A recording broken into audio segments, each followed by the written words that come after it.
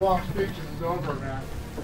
It's all the people tell you, oh my God, you haven't played a game for X number of days. Get that thought out of your head. This is not a movie. This is about work and executing, doing what you taught, being instinctive, merging two things that can sometimes be at odds with each other. Who you are and what you've been coached. Right? For us to become the team that we want to become, push them together. Don't make it more. We know what it is. We know there's a finite number of these things, and it's been a long time for some. Don't fixate on the drama of that. Focus on the play that's right in front of you. So hell yeah. Here we go. Love you guys. Let's get out and do the best we can do today. That's all we can hope for. Learn from your mistakes. Move on. Short memory for the play, long memory for the lesson. Come in on 3. 1, 2, 3. Commit!